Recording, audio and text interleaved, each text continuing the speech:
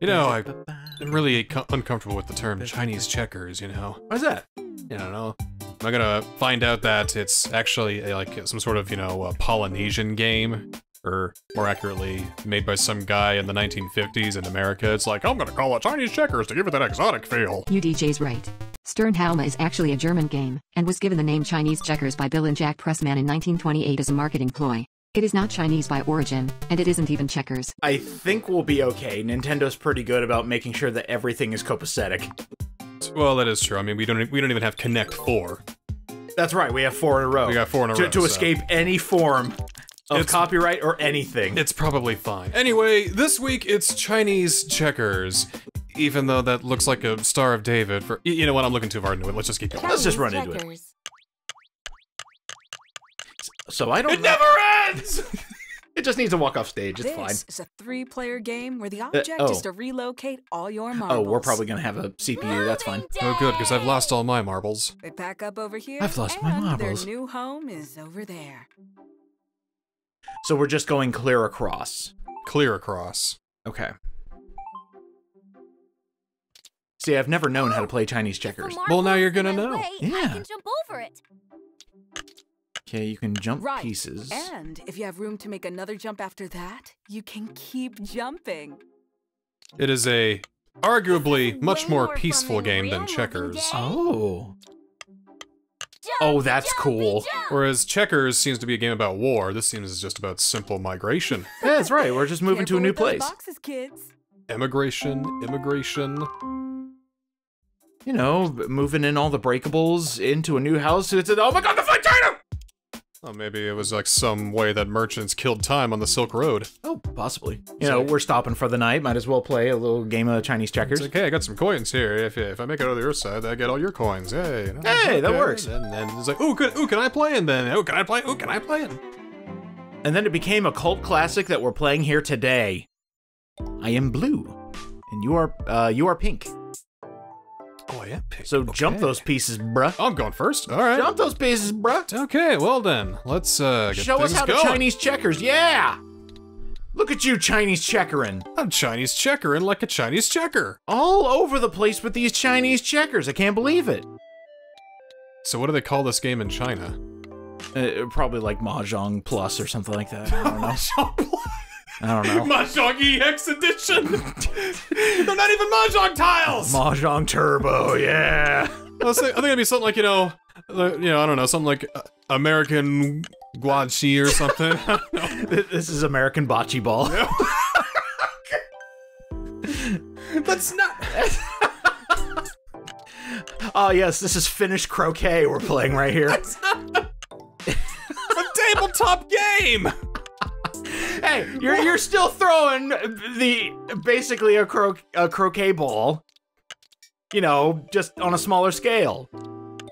It's fine. You know, we're playing Chinese checkers. Hopefully it won't be that complicated. I hope not. So there's no removing pieces. It's literally just get your piece to the end. It's much more peaceful. Yeah. It's just, hey man, I want to go over there. Can you let me through? It's like, well, hey man, I want to go over there, but you're in my way. It's like, oh man, go ahead, man. Yeah, go ahead. It's Go cool. ahead. It's cool. Honestly, I love that outlook of just being extra peaceful today. The Chinese knew what's up. Yeah, it's chill, and you know, I know that you know, ancient China was always a peaceful time, and nothing bad ever happened. Absolutely. Nothing ever bad happens to China. Never. By the way, do you know anything about Wolong Fallen Dynasty? Well, I haven't kept read up on it. Why don't you enlighten the crowd a little bit? Well, it's basically, all right. You know how Neo was kind of like Team Ninja's version of Dark Souls? Yeah. Well, Wolong is basically Team Ninja's version of Sekiro. Interesting. And then when I heard that, I ran screaming from the computer. So that's all I know. Nothing ever bad happens to China. Especially when playing Chinese checkers. And just when I think that, you know, maybe I should check it out, I hear someone who's played Wolong say, oh, I like it, it's a lot like Sekiro, and then I go, ah! And I run screaming again. No. I'd just be browsing Twitter, and then it's like, oh, hey, you know, it seems like this guy's played Wolong, and he, ah! I could just see one day I'm gonna hear a UDJ running for the hills because Sekiro got mentioned again. Sorry, Ken Jennings played Wolong. No. Oh, I could have made it over there. Damn It's it. almost like Looney Tunes-esque. Like, I just hear from the apartment over, I just hear, no. I'm not very good at Sekiro. Sekiro's hard, man. It's hard and not a good kind of hard that I like. I didn't have fun with it. It's just like, oh, hey, you want punishing difficulty on top of punishing difficulty?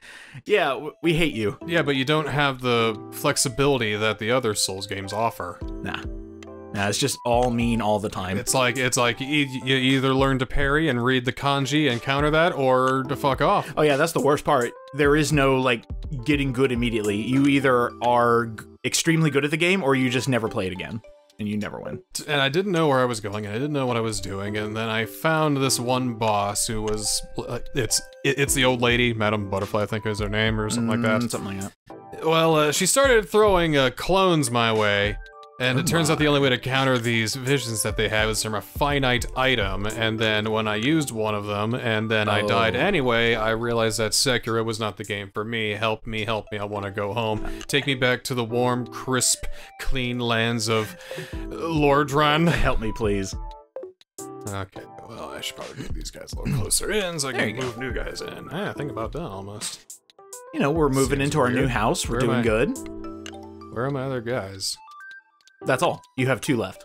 Oh, all the way in that corner. I see. I see. Yeah. Yeah, that'll work. All right, so maybe I can. Definitely want to fill in the top. I got it. Fill in the top of the Christmas tree. I got it. It's all good. And you got 2 turns to win. I do. Before I do. Oh, it's close. Next turn I win. Ooh, very good. I'll take a second. Yeah, I'll take second place. Clear. Hey. Oh. I wanted to actually finish. Yeah, that felt kind of cheated. I mean, look how bad the CPU did. We're up in that difficulty. I gotta see what, like, hard AI does with Chinese checkers. Wait, what's game finish? Oh. To all places. Oh, okay, that'll work. Yeah.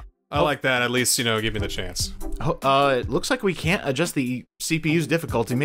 Maybe insane difficulty Chinese checkers is just impossible for mere mortals to comprehend. Yeah, in case, 12-year-old Jimmy and 6-year-old Billy are playing the game, it's like, no, we're gonna play the highest difficulty. No, I don't want to play the highest difficulty! You see, he has a very high-pitched voice for a 12-year-old. This is the Sekiro of Chinese checkers. Way too difficulty. Oh, does that mean that if I lose, I can try again? Come on, GameStop, I know you want to do it. You and every other cheap game journalist wants to put this as the Sekiro of Chinese checkers. Why would GameStop do it? Because they did that. While I worked there, they called Far Cry 3, Skyrim with guns. There we go. That was the big ad. But it's not Skyrim with guns. Fallout 4 is Skyrim with guns because it uses roughly the same engine. But it is a first-person shooter, and apparently Skyrim is enough of a first-person shooter. Skyrim was always like the game to try and sell to jocks, I noticed, because they always wanted me to compare things to Skyrim because it was the popular game. So everybody who has never played an RPG in their life are just like, oh yeah, I played it before. Oh, you saying I could shoot people in this one? Oh, dude, that slaps. They probably sided with the Empire. Oh, most likely. I really hated working at GameStop. Oh. And that was always the dream because, video games, you're around video games all the time. And then of course I had to I remember the one thing that kind of was the tipping point was when we had just got done filling in walls, and that's mainly just making sure all the advertising is correct and everything and all that. And corporate came in and said, so there has been a change. We need all the Xbox games on the other side of the store, and all the PS3 games need to be moved where the Xbox games are. Why? And they said this at 8 o'clock at night. We closed at 9, and they said, yeah, it needs to be done by tomorrow. Cool, thanks! That's, like, What's the point? Oh, corporate is a bastard, always has been. I hated when corporate came in because it was always a change and just be like, why aren't your numbers up?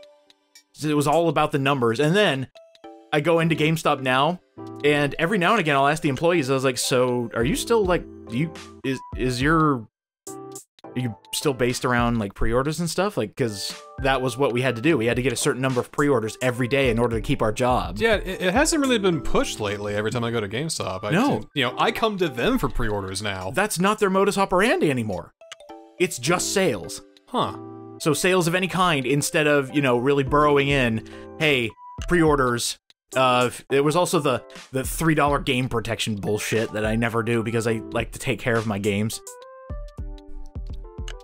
And how many open games you have on the cart right now? And I mean, I've still got a few that aren't open. So I've seen open discs around here, man. Not right now. I cleaned it up before you came over. Do it. You're not allowed to see my sins. I'm not even gonna. I'm gonna put that behind us. It's okay. Just play some Chinese checkers and have some fun. All right. I've seen people just have a fan of discs on the carpet. Nope. Oh. Nope. Don't like that. Oh. Don't like it. And I've definitely told this story before, but the special edition Resident Evil 5 Xbox 360 that came in, that was filled with sawdust. That was an actual nightmare of mine. I was like, who just doesn't take care of their shit that badly? And also, they wanted, how much can I get for this? And of course, it being GameStop, we gave them like $30. I can give you a 2x4. Would you like it wrapped or upside the head? No! No! You take care of that console. Don't you do that. What are some other horror stories? Well, I knew a guy who knew a guy, so validity can be questioned here. Take it with a grain of salt. Yeah. This guy chain smoked in his room. Oh, that white console's turning and dark. He's, like it would just be like he's vaping with a cigar, even though he smokes cigarettes. Wow. And small tangent. Let's talk about the GameCube. Okay, yeah, it's a beautiful purple color. Oh, it's a great console. In fact, you could get them in a bunch of different colors, and I kind of miss when Nintendo did that. It has been tested time and time again that it is a very strong console, too. Oh, no. Oh, no. So, his GameCube broke. How did that happen? Because the fan was clogged with whatever kind of crap you can imagine. Oh, no! So I guess chain smoking constantly in a small room without any ventilation is a surefire way to kill your GameCube. Life hack! Do you want to kill your Nintendo GameCube? Do what? Take a loaded pistol! Do a life hack!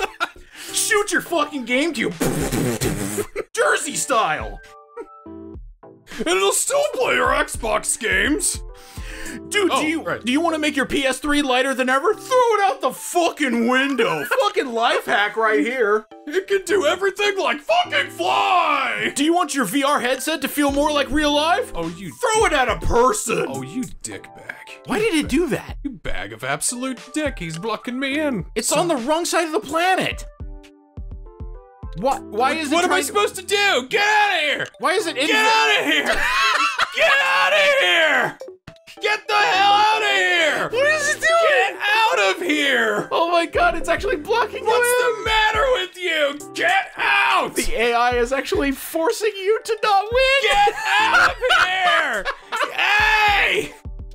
Oi! Do you want to piss off a fellow gamer? Play Chinese checkers! Life hack! Oh my god, there! Yeah! Oh my god. I can't believe that happened. That was hilarious. Oh. Well, that was fun. Frick. Rousing game of Chinese checkers. Oh, boy. Oh, it's because this was allowed. Prick. Do you want to do maybe one more game with this forbidden?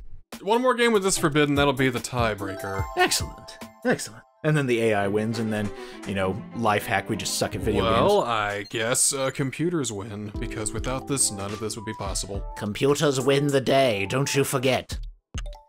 With the power of modern science and technology. Speaking of technology, have you heard of the game Facade? You know, I know of it. I know of its significance. Have I played any of it? Do I know how its mechanics work? Not really. It is an AI game. Everything is procedurally generated by an AI based on what you type, and how the AI responds to what you type. Yeah, but you know what year this was made? 2013. 2006, excuse me.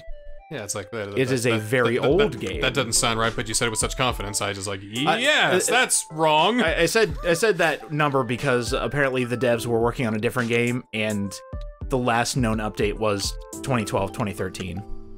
So yeah, they haven't worked on it in quite a heckin' long time. Oh, I said jump. There's been a lot of AI stuff lately, and I don't know how to feel about it. Not just in the art world, but like, have you seen Infinite Seinfeld? No, and I don't think that that's gonna work. It won't, but the fact that this is a thing that's starting is just off-putting. Like, I'm not fearful of it, not fearful of AI overlords or anything like that. I'm just thinking, oh my god, this might be entertainment one day. So, speaking as a guy who has been seen next to a magazine of Wired before, a few times in his life, I believe, to put it simply, computers make great paintbrushes, but terrible artists. Yeah, I can see that. The kind of tips and tricks and brand new technology, yes, that's good for, tools and guidance, but not like, tap, tap, tap, look, art done! No, Well, that's been my argument against AI to begin with. Like, as soon as a scare happens and it's like, oh my god, AI is gonna take over or something like that, I immediately think they're only as smart as you make them. As far as I know, there haven't been too many successful learning robots that eventually become self-aware. I mean, that definitely hasn't happened yet. My favorite example of AI messing up is, do you remember, I think this was probably like 10 years ago, the AI Watson. Yes. When he played Jeopardy. Mm-hmm. It's my favorite story, is just, and they did everything down to an exact math and science, and he basically was a computer that learned how to play Jeopardy. Mm-hmm. But there were still some noticeable hiccups. Yeah. That the algorithm would miss, that a human would easily tell as wrong. I think, like, trying to remember one of the answers, it was like, this dairy-free friendly milk substitute, or like lactose-free cream substitute can be found in any refrigerator and all that. And the correct answer is, of course, what is Dairy Mate? Yeah. Lactose-free stuff, all that. But Watson, for some reason, his algorithm just said, what is milk?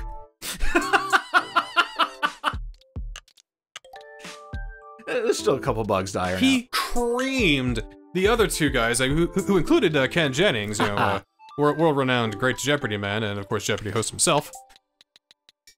But something like that he messed up on, and that's why we can't completely trust an AI, because it still needs a human's oversee in order to make it applicable to humans! Yeah, don't worry, we're not going autonomous yet. We're far from that. See, if I go to a bird and I learn how to talk to it and I just like start screaming at it, it doesn't know what I'm doing at it.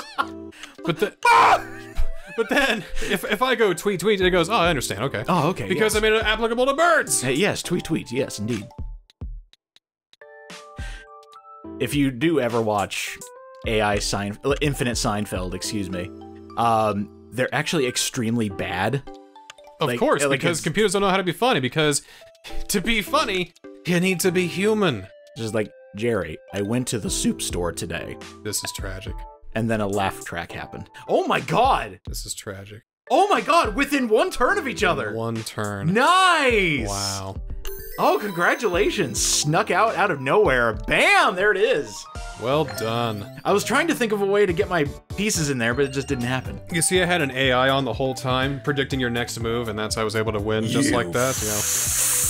You cheated at That's Chinese a lie. checkers. It's all human intuition, baby! Human intuition! Ow, my foot! Ah! It hurts. It hurts. An AI would hurt Millions like of this. years of evolution! Oh, it's gonna swell up. All right, this one. The next game on the docket is Ludo. A popular, easy-to-play dice game. Wait a minute. I have played this. It's sorry. It's just sorry! It's sorry. It's sorry! Yep. Yep. Well, I don't know if Ludo's the actual official title, then. I think Sorry adjusted the game a little bit, because I don't recall the board looking like that, but maybe it's just their interpretation of Ludo. But it definitely plays the same, so... Well, I like it better from than there. I like it better than what they did with 4 in a row, or Yacht Dice. Yacht dice. Yeah. Next week, it's Ludo!